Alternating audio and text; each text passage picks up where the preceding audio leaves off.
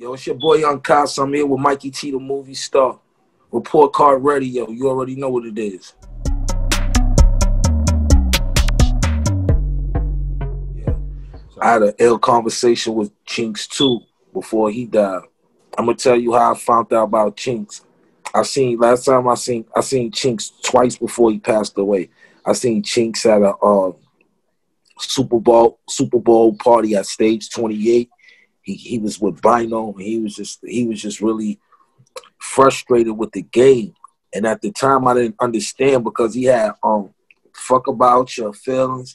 He had that shit all over the radio. They was going crazy. He was just like, he was kind of like in a funk, like, yo, you know, everybody just praising French niggas, you know what I'm saying, shit like that. He wasn't dissing French, but he was just feeling like he was at a point where he was feeling unappreciated. You know what I'm saying? So I was just like, yo, bro, if that shit ain't affecting your money, don't worry about that shit. Get to your bread. You one of the hottest niggas out. Don't worry about that other shit. That shit come with the game. I've been in it for a while. You know me. I know Chinx forever. He used to hang out with my dudes in Harlem. You know what I'm saying? The 49ers, the Teamsters that I was talking about earlier. Chinx been around this when he first came home from jail and all that. So, yeah, that's when he first hit me. I seen him at the Super Bowl party. Then I seen him at this club called Silhouettes in a town I was out in Middletown living for a minute, and he did a walkthrough for the club, and I seen him tap me on my shoulder, gave me a hug. It's like, I love you, bro. Love you. We chopped it up, drunk some champagne, smoked some weed, and he broke out. He made sure he told me he loved me before he broke out, and that's the last time I seen Chinx alive. Now, we on a road in North Carolina. I'm with Juelz. We on the road. We doing a show.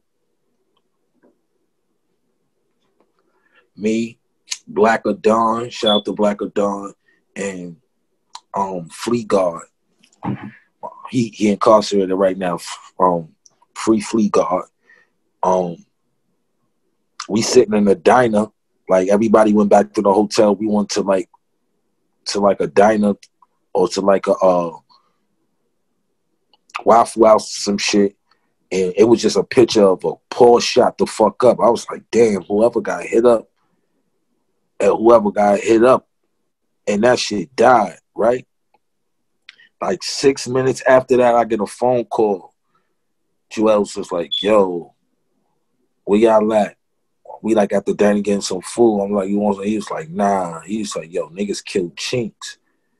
Niggas shot him up. I was like, oh shit, that's who Car that was? He was like, word, you seen that shit? I was like, yo, we ain't even know who the fuck Car that was.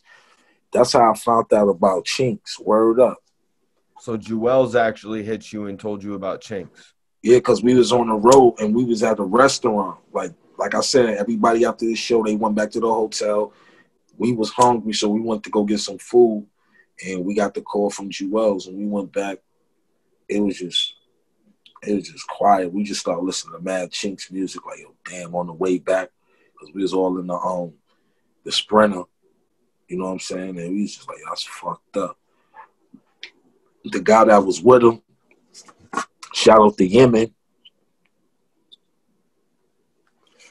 my boy Ak with the Glock that was in a car with him. I went to go see him in the hospital when he got shot up. And at the time, Coke Boys and Dipset wasn't even fucking with each other. Me and Zeke went to go see him because when I came, he said, yo, Zeke just came to see me.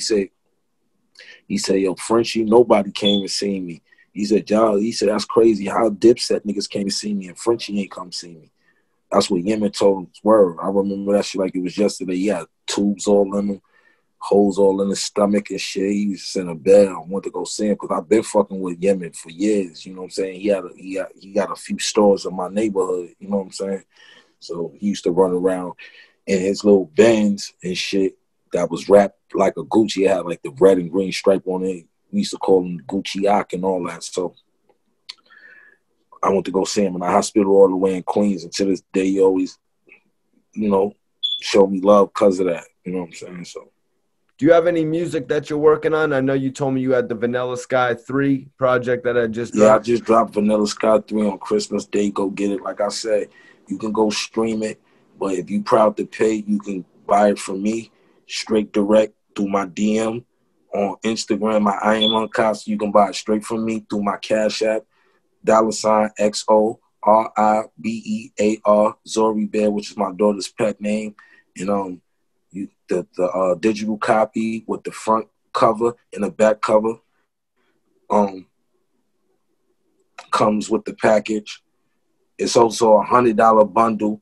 You can buy the digital copy with the merchandise, which is a Vanilla Sky commemorative hoodie of the release of the new project. So, like I said, you can go stream it on Apple Music and Spotify and Tidal. But if you want to support me and what I got going on, you can go buy it digitally for $20 through my Cash App. $XORIBEAR. That's xoribear. And hit me at Cranberry and Vodka, KRANBERRYNVODKA, Cranberry and Vodka with a K. That's my merch page. You can check that out. You can get the merch from that page. The website come in the top of spring 2021. In the meantime, you can get the merch through my DM and my Instagram. So that's what I got going on right now. Episode 2 of season 3 of the Brooklyn Way will be out January 12th. So y'all tune in for that.